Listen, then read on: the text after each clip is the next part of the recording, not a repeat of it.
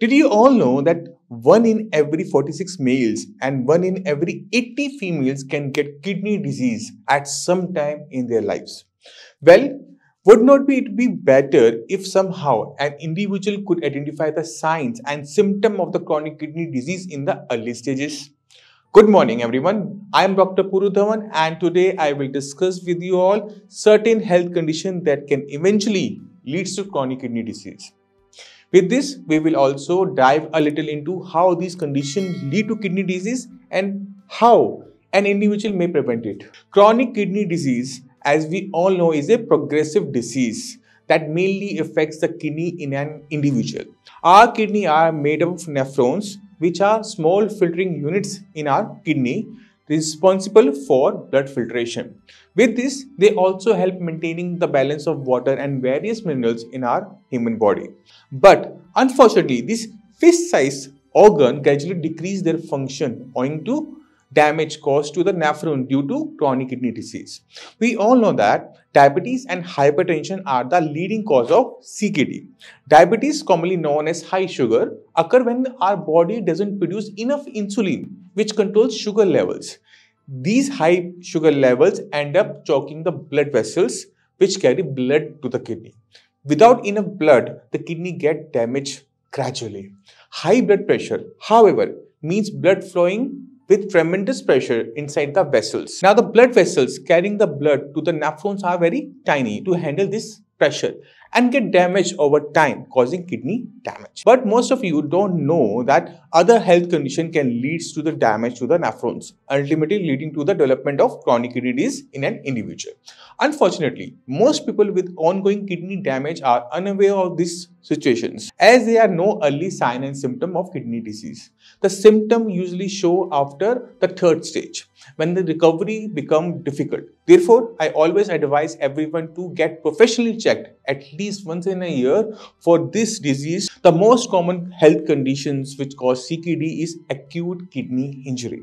Acute kidney disease, also known as AKI, is a condition related to the kidney wherein the functioning decreases suddenly without any prominent symptoms. The intensity of this decrease can range anywhere from minor function loss to complete loss of kidney functioning, prevalent in the elderly population. This branch of kidney condition stems from acute kidney disease or disorders, ultimately leading to the gradual loss of organ functioning. With acute kidney injury, kidney functioning rarely stabilizes, becoming an issue in the long run. Apart from this, another condition known as glomerulonephritis can lead to chronic kidney disease. In simple terms, it is a kidney disorder that causes inflammation in the tiny filters of the kidney, leading to a decrease in the blood flow. With the decreased blood flow, this disease also creates issue in removing excess water and waste, further aggravating the condition. This disorder is usually a byproduct of an infection or an autoimmune disease. It will lead to chronic kidney disease if not treated properly. IgA nephropathy is a chronic kidney disease caused by the accumulation of protein, IgA immunoglobulin, in the tiny filters of the kidneys. The glomeruli, or the small filters, are the mainly responsible for filtering out an individual's waste material and excess water. Under any circumstances, if these filters do not work, there is a possibility of severe consequences in the long run.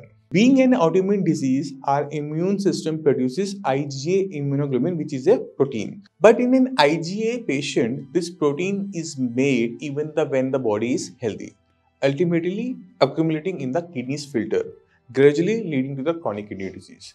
The chances of contracting chronic kidney disease increases with lupus, also an autoimmune disease. Our immune system is an extensive network of organs, cells, and proteins that protect us from the infection and ailments. But when an individual has lupus, the immune system starts attacking the healthy cells and the organ of the body by creating antibodies. This directly affects the kidney, resulting in organ swelling, thereby not letting them filter the waste and blood from the body. Kidney infections are not very common, but can occur due to very common bacteria, which is E. coli. These bacteria can travel to the urinary tract, causing infections. kidney infection usually start as a urinary tract infection, which are relatively common. The urinary system consists of the bladder, urethra, kidney, and ureters. Urinary tract infections are common in women and occur mainly via bacteria that travels from skin and enters to the urinary tract. If left untreated, this bacteria can travel to the kidneys causing infections.